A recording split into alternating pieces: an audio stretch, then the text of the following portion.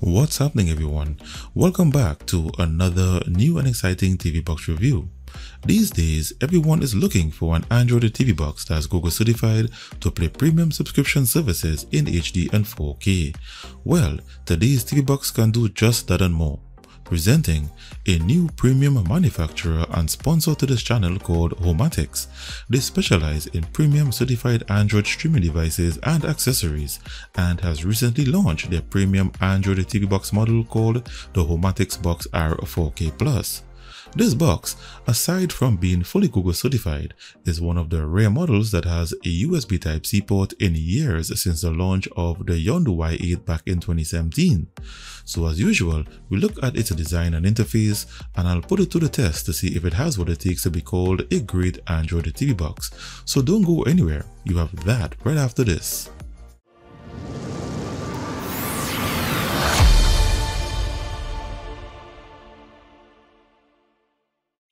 Welcome back. So in the box you have your standard TV box contents consisting of the box itself. You get a HOMATICS Bluetooth remote with Google Assistant feature, one HDMI cable, a 5V 1.5 amps DC power adapter, and your user manual. So the body is mostly plastic, but it has a metal plate to the top that's actually a large aluminum heatsink connected to the CPU on the inside. So HOMATICS is the second manufacturer to adopt this new external cooling design. For input-output, it has one HDMI port, one Ethernet LAN port, one optical audio, one AV port, a USB Type-C port, and its DC power input jack to its rear. To its side, it has one USB 3.0, one USB 2.0, and a reset pinhole button. At the front, it has an LED power strip. And below the box has 4 anti-skid rubber feet, a USB Type-C O2G port, and no ventilation holes. So as mentioned, it's fully certified, so its operating system is Android tvOS. And when you start up for the first time, you have a HOMATICS startup animation followed by the pairing of the Bluetooth voice remote. Once completed, you have the Android tvOS startup wizard. During this process, once you are connected via Wi-Fi or LAN cable, it will scan and install any available firmware updates. Once completed, the box will restart and resume the first startup wizard. Then you have a list of apps to choose from that you would like pre-installed. You'll then be given the option to pair the remote with your smart TV to control its volume and power. After all of this is done, you'll be taken to the launcher. So this is its Android tvOS launcher that we have all grown accustomed to, and this firmware was built using the Android 11 tvOS SDK. Here is its updated firmware build information, and below here it shows that it has a Netflix ESN license. Included in this firmware, you get 4K 2160p display up to 59.94Hz. You get HDR display, the option to totally disable HDR, and it has an auto HDR feature. This means it's compatible with both HDR and non-HDR TVs. It has zoom settings that you can adjust to fit the frame of your display in the event that it overlaps. It has HDMI CEC options, and it works to shut down and start up your TV together with the box. For audio, it has a dialogue enhancer, and you have surround sound audio options to auto-detect, disable, or to allow audio pass-through. And it has an app key definition feature. This is where you can set any installed app as a shortcut using the shortcut button on the remote. The included remote has a built-in microphone to work with the Google Assistant feature. It has a button to quickly access the settings area. You have your standard home and back buttons and volume controls. It has a dedicated YouTube, Netflix, Prime Video, and a custom shortcuts button. This remote works via Bluetooth, and the Google Assistant feature works flawlessly. How many megahertz equals 2 gigahertz? 2 gigahertz is 2000 megahertz. Before I feature its streaming capabilities, let's take a quick look at its system and hardware information. The manufacturer of this mainboard is SEI Robotics, and it's an Amlogic chipset with 4GB of DDR4 RAM and 32GB of internal storage. Its Bluetooth version is 5.0. Its CPU, which is the Amlogic S905X4, is a quad-core Cortex A55 CPU clocked at 2.0 GHz, configured in 32-bit mode, which means it can only run 32-bit apps and games. Its display is powered by the Mali G31 GPU with OpenGL version 3.2, which is good for gaming. It has dual-band 2.4 plus 5 GHz Wi-Fi. Its operating system is Android 11 and it's not rooted. Under devices, it shows that its GPU has Vulkan API version 1.1 support, which is also good for gaming. Under temperature, they have disabled the temperature sensor. And in the codec section, you have a long list of decoders, including all the decoders needed for the playback of 4K HDR videos, AV1 videos, and videos with Dolby Vision formats. You also have decoders for surround sound audio, such as Dolby Atmos EAC3 and DTS HD. So it's equipped to connect to your surround sound audio system. And that's its system and hardware information. So we have already established that it has a Netflix ESN certification, and to attain such a license, this box has to be certified with the required level of HDMI encryption to protect paid subscription services from piracy. Here, its DRM information shows that it has Google Widevine level 1 with HDCP 2.3 protection, which is indeed the required level. Another requirement for this certification is no root access to prevent harmful third-party apps from accessing its core root file system, which can compromise its security. Here, the root checker app shows that it's not rooted. And with all these requirements, this box is fully equipped to play every premium streaming movie service in HD and 4K with surround sound audio. Here I'm running the official version of Netflix, and you have 4K HDR display with Dolby Atmos. Also, in Amazon Prime Video, you get 4K UHD display with Dolby Atmos. For watching YouTube videos, you get 4K 2160p resolution with HDR.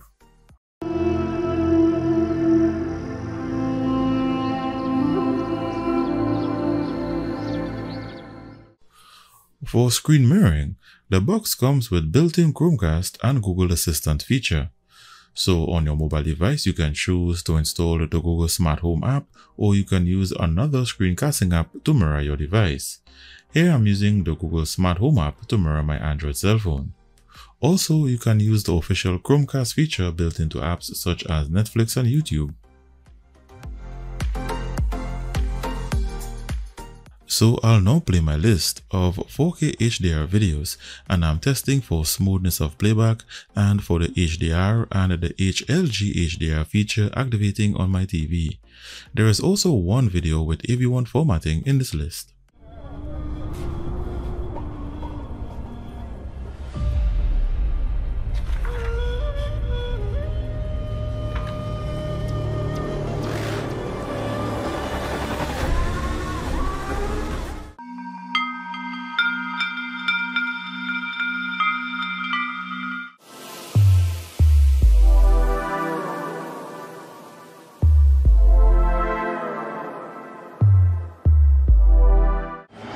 And only a win for Barca would be enough, because it would give them the same number of points as Atletico, but the head-to-head goal difference .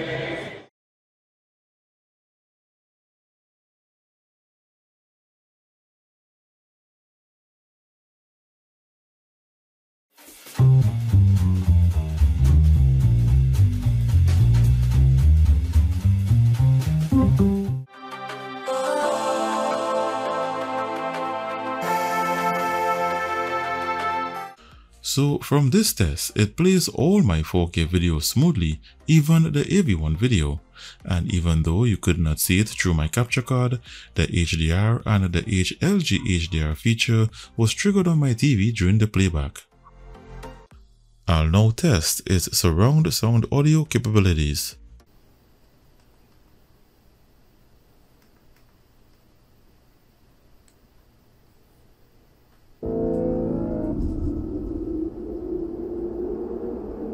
This is Dolby Atmos, the world's first object-based cinematic audio. Full moving audio that transcends from channels to moving around you with pinpoint accuracy.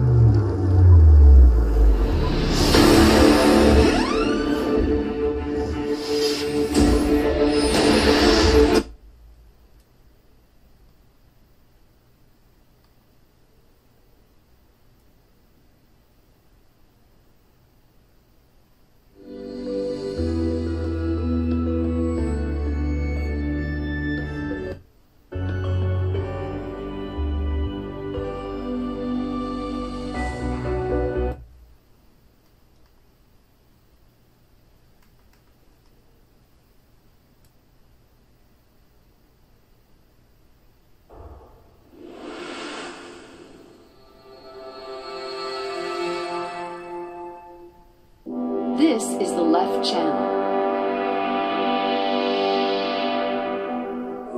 Next, we have the center channel. Over here is the right channel.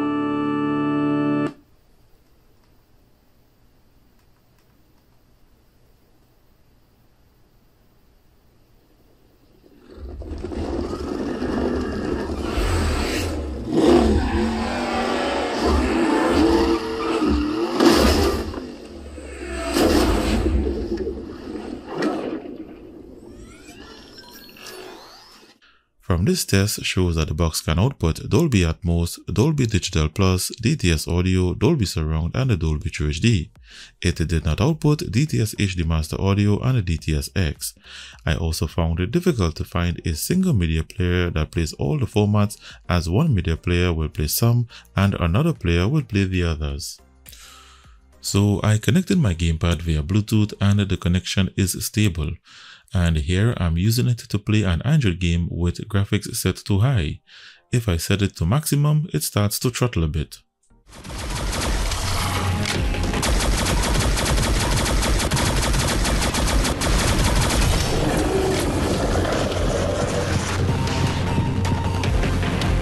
I'll take that. So its graphics rendering is really good, with its APU clocked at 2.0 GHz. With OpenGL 3.2 plus Vulkan support, it really does a good job at 3D gaming. However, they have disabled the temperature sensor, so I had to take a surface reading to detect for overheating, and the thermometer read 37 degrees Celsius, which is not hot to the touch. And to close off this review, let's take a look at its benchmarks and where it places on the rankings chart. First, its RAM copy speed and its internal storage read and write speeds. It has a RAM copy speed of 3515 MB per second. Its internal storage has a read speed of 69 MB per second and a write speed of 61 MB per second. Next, its Wi-Fi and Ethernet LAN speeds. Based on my network speed of 154 megabits per second, its 5 GHz band and the LAN port achieved maximum speed of my network. The 2.4 GHz band achieved 31%. This test also proves that the LAN port is a gigabit LAN port. Next, to test its Amlogic S905X4 CPU during single-core and multi-core activities, the Geekbench 5 CPU benchmark registered a score of 148 single-core and 462 multi-core. To test the graphics rendering capability of its Mali G31 GPU with Vulkan support, in the 3D Mark graphics benchmark, it qualified for the Wildlife test with Vulkan support and the Slingshot Extreme test, and it registered a score of 189 in the Wildlife test and 377 in the Slingshot Extreme test. And in the Antutu benchmark, it scored 105,241. And that's the last of the benchmarks. Let's now see where it places on my rankings chart. So I've entered the scores on my chart, and the new HOMATICS Box R 4K is at position 23 based on its AnTuTu benchmark score, which is not a bad position at all, and it received a 4 out of 5 star rating and not 5 based on some of the cons identified in this video. You can view this chart on my blog where you can maximize it and compare various benchmark scores and features to other models I've reviewed. I also provide coupon links and price comparison using these links right here, and you can also get a link to its video right here. To view this chart, see the link in the description below this video. So in summary, the Box R 4K is a fully certified Android 11 TV box that has all of the DRM requirements to stream paid subscription services in HD and 4K with surround sound audio such as Dolby Atmos, and it has Netflix ESN certification. The box is not cheaply built, and it has a cool, attractive design with its heatsink attached to an aluminum plate to the top for adequate cooling. It has good performance benchmarks, and its Bluetooth voice remote works great with handy shortcuts and Google Assistant feature. There are 2 faults that I discovered during my review, and the first is that out of all the surround sound audio formats, it cannot output DTS HD Master Audio and DTS-X. And the second fault is that the included USB Type-C ports don't read any of my pen drives or SSD enclosures. All it does is provide power for charging. So friends, that about sums up this review. The selling point of this box is that it's a fully Google certified model built on a quality hardware with an attractive design, delivering the same features as top brand names in the industry. So if you would like to get your hands on this model, currently it's only being sold on their HOMATICS website for just $149.99, which in my opinion is a good price for this high quality model, taking into account you have Google and a Netflix certification. So if you are interested, see the link in the description below this video. Links in the description are affiliate links, so using them to purchase also provides monetary support to this channel. So if you enjoyed this video or found that the information contained was of value, then give it a thumbs up to show some support. If this is the first time viewing one of my videos, then don't forget before leaving to click that subscribe button and ring the notifications bell to keep in the loop as to when I release new videos or decide to do a giveaway. Thanks for watching, and see you in the next one.